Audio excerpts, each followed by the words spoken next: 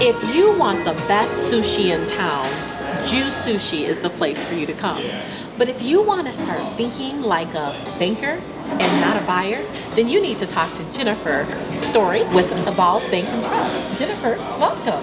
Hi there. How are you? I'm doing fabulous now. Jennifer, I'm really nervous here because we have a banker that's talking about not thinking like a banker and helping buyers to understand how they need to purchase when they're looking for a home.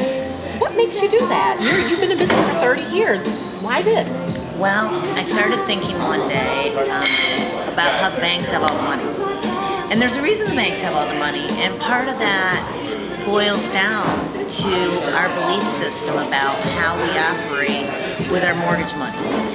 And I have looked at it through my own life, and I've done research, and I've teamed up with people who are really interested in helping our community figure out that there's other ways to do it. And there's a couple of great places to invest in your life, whether that be in real estate and dirt or that's in the market. Over time, those things always work out for people. And I believe in both. I grew up in a real estate family, so I believe really heavily in real estate. Well, after 30 years of being both sides real estate professionals and the banker, you can really add a lot of value. Could you share with us maybe, I won't give all of the tips and secrets away, but maybe 2 tips as to what we can do right now to start saving money? Well, one of the first things that I would say to do is to get with a mortgage professional, with myself or someone else, and ask them some leading questions. You know, if I wanted to save money over the life of my loan, what are those things that I would do? How would I prepare myself to become debt-free? Okay. There's little things that you can do to tweak your life and your existence without changing what you spend monthly, but taking that money and shifting it, and it makes a big difference. One would be changing some exemptions on your tax forms. Oh, that's pretty simple. Very simple.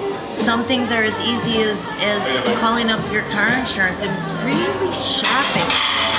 If you only save $200 a year, where that $200 a year went would make a difference. Oh, absolutely. And we have a program you can enroll in. It's got 20 points. Everything that we do is free. We have seminars that we do free. But we're really trying to get this out to the public because I believe that there's a disservice in a piece of banking where it's left off. Okay. And it's just my heart to get it out there. It's her heart, and you know that it's my heart as a networking diva to help you to increase the number of people that you know, increase your network so that you can increase your net worth. So this sounds like it falls perfectly into our plan, helping you to increase your value as well as your net worth. So if you want to get in contact with her, you're more than welcome to. Don't forget, take a look at what you've got going on right now. Your exemptions, your tax exemptions, take a look and make sure that those are current. Also, take a look at your car insurance, make sure that you can save on your car insurance. There's other things that you can do as well to make sure that you're saving money, because all too often we get started with those processes and 3-4 years down the line, we never take a look at them to make sure that we're saving where we need to. And you've heard it right here first with the Networking Diva, and we're about to enjoy some sushi.